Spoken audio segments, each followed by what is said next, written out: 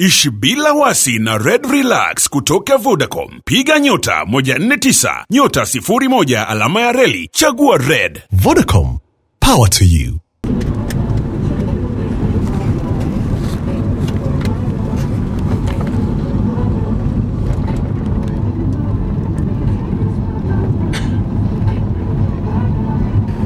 Na ripoti kutokea Msipazi Farm au shamba la Msipazi. Hapa ni mkoa wa Rukwa.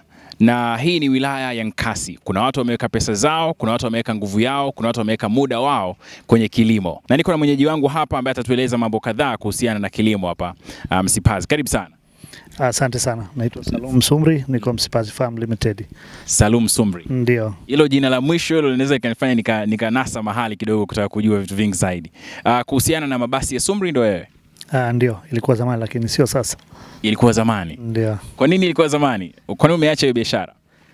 Biashara ilifikia mwisho. Ilifika mahali ilikuwa lazima kubadilisha biashara, kufanya biashara nyingine. Ndio. Kwangu mimi au Mtanzania mwingine anaweza kaona ukiwa ukimiliki mabasi unakuwa ni tajiri na unaingiza pesa nyingi sana. Ulikuwa kwanza unamiliki mabasi mangapi? Mara ya mwisho alikuwa ni mabasi 81. Na uliamua lini kuiua hiyo biashara? Biashara ilikuwa muda mrefu toka mwaka 2012. Biashara ilikuwa ngumu tu, changamoto zilikuwa nyingi, ilipofikia ilikuwa lazima kusimamisha kampuni. Ndio. Sasa haukuogopa kuacha biashara kama ile? Hapana, sikuogopa. Fursa ikikataa unajaribu fursa nyingine. Kwa kuwasaidia Watanzania wengine ambao inawezekana hawafahamu. Kwenye biashara ya magari, vitu gani sana vilikuwa vinakupa pressure kila siku? Shida kwanza pia ni utumishi tu kwenye magari, watu hawako committed. Kama madereva watu wanafikiri ni kama kazi ya part time. Kwa hiyo gari ambalo nimenunua Malaysia limefanya kazi mwaka 1.5. Malaysia gari imefanya kazi zaidi ya miaka 12, haijapata shida yoyote. Lakini imekuja hapa mwaka 1.5 gari grounded. Kwa hiyo ni watu tu hawako committed na kazi ambazo wanapewa. Lakini pia vile vile changamoto nyingi kwa sababu competitor ni wengi ambao unashindana na mtu ambaye hapigi hesabu hapigi gharama gharama halisi za ile kazi. Mtu anapiga hesabu labda ya diesel basi anafanya kazi. Mwisho wa siku anakuumiza kwa sababu nauli tunakwenda chini. Mpaka sasa nauli ya Mbeya Dar es Salaam ndio nauli tulikuwa tunafanya tukitumia sisi na Scandinavia. Miaka ya 99, miaka 2000 takriban nauli ni ile mpaka leo haijapanda. Wakati ule magari kidogo yalikuwa bei rahisi na kidogo pia ushindani ulikuwa si mkubwa sana kama sasa. Sasa competition ni kubwa sana na kazi ni ngumu. Hata mtu akichukua gari kwa benki ni ngumu sana kulipa, hawezi. Kwa basi haiwezi kuleta zaidi ya milioni 10 kwa mwezi. Haiwezi. Yaani kwa sasa ndio faida.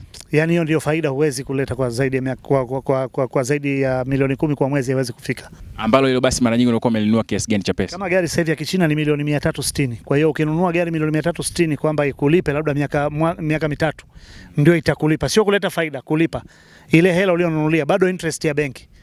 Ndio unaona ugumu wa namna hiyo kwamba ikilifika mahali fulani kampuni fulani natoka inakuja mpya kwa sababu hawajui changamoto zile, wakikutana nazo nao wanatoka wanakuja wengine. Kwa hiyo kwa changamoto ulizoziona na pressure ulizozipata kila siku ndio tuseme hatutamuona tena Sumry kwenye mabasi? Siwezi kusema uwezi kumuona, inategemea na huko mbele kama kutatokea mabadiliko, lakini naona kama fursa bado ipo. Kama utaleta gari nzuri zaidi, utapata ruti nzuri, ukafanya management mpya na utaratibu mpya, labda pengine hata kuleta madereva. Sijui kwa madereva, labda kuchagua sana upate madereva wazuri. Madereva ni kikwazo sana? Naona kama ni shida sana kwangu mimi. Baada ya kukiri kwamba ameachana na biashara ya mabasi ambayo alikuwa anayamiliki zaidi ya 80, Salum Sumry ameiambia AyoTV kwamba kwa sasa shughuli yake kubwa au biashara aliyohamia ni kilimo. Yaani kilimo ndio kitu anachokifanyia kazi saa 24. Na ameendelea kuweka makazi yake kwenye mkoa wa Rukwa. Na kilimo chenyewe anakifanya kwenye wilaya ya Nkasi, Rukwa.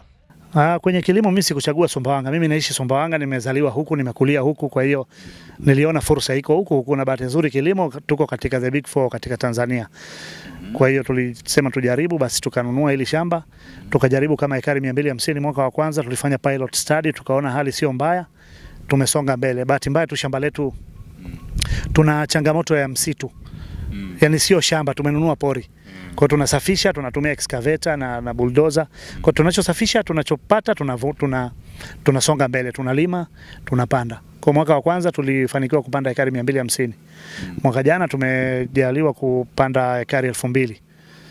Kwa mwaka huu tunaongeza tena kulingana na kipande ambacho tunasafisha, lakini target ni kufika kama ekari 1500 kwa hapa. Mavuno mlimaliza mwaka huu muda gani? Mwezi wa 8. Mwezi wa 8. Kwa toka mwezi wa 8 kuna mahindi yako kwenye stock? Ndio tunayo mpaka sasa kwenye stock, utaenda kuyaona.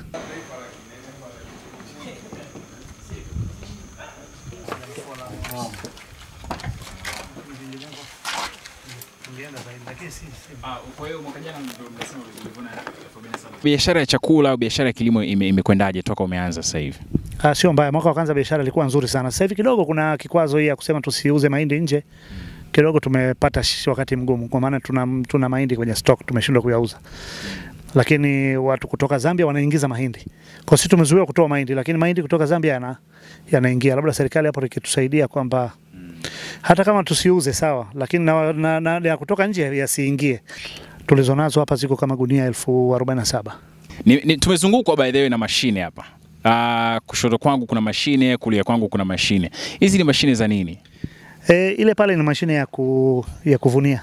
Natusaidia kuvuna. Hiyo tumeongeza, ni mpya, haijafanya kazi, ndio imeingia kama imeingia wiki hii. Hiyo inaweza kuvuna takriban ekari 150 kwa siku. Inavuna, inapokuchua, inafanya kazi zote kwa maana ya kwamba unapata mahindi. Okay. Na ni maalum tu kwa ajili ya mahindi? Hapana, unaweza kuvuna ngano, maharage. Kuna kitu unayofunga mbele ya kuvunia. Kwa ile ndio unataka kuvuna ngano, unaweka ya ngano. Ukitaka ya mahindi unaweka mahindi. Ndio. Ni gharama kubwa sana kumiliki kama hilo? Inategemea umenunua wapi, umenunua kampuni gani. Kama ni kama milioni 600. Milioni 600. Milioni 600, 700, inategemea na aina ya mashine na size ya mashine. Okay. Ndio. Na ndo ulisema kwamba kuingiza Tanzania ushuru inakuwa hamna. Bahati nzuri ushuru hakuna. Ingekuwa na ushuru na maana hiyo mashine ingefika labda bilioni 1 na kidogo. Lakini kwa sababu hakuna ushuru, alhamdulillah bei kidogo inanunulika. Lakini pia watu wasiogope, kama mashine hiyo kinunua kama hiyo, na maana unatumia labda miaka 40. Unaweza kutumia, tegemea na wewe unaitumia vipi. Hata miaka 40 zinakwenda hizo, hazina shida. Kwa sio mashine ya kununua kila mwaka, kila msimu. Na hizi mashine ni za kitaalamu na zina teknolojia kubwa kidogo. Zinakuwa operated na watu kutoka nje ama ni nyinyi wenyewe mnafanya? Hapana, wanakuja hapa wanafanya training na tunafanya wenyewe. Kwa sababu kila kitu ni kompyuta. Ukisha save pale, ukiingia field unaminya kompyuta pale, ulicho save jana ndio hicho utafanya leo.